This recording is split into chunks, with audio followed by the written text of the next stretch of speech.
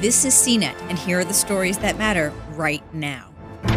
The head of Uber is taking a leave of absence from running the ride-hailing company. This comes right as Uber announced it is making changes to improve the workplace culture after being rocked by recent scandals and controversies, some involving sexual harassment. Uber CEO Travis Kalanick did not say when he would return to work, but his role and influence in the company is being diminished, with some duties going to a chief operating officer, yet to be named. The Russian cyber attacks on the U.S. election were more extensive than previously made public, with attacks on voting systems in 39 states. That's according to a Bloomberg report. Although it doesn't appear that votes were changed, investigators found evidence of attempts to delete or alter voter data, which would have weakened confidence in the election. Verizon officially now owns Yahoo.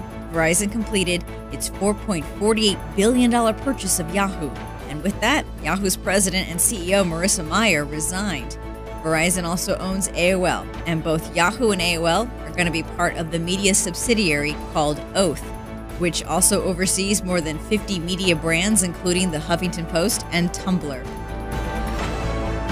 Stay up to date with the latest news by downloading the CNET Tech Today app, available for iOS and Android.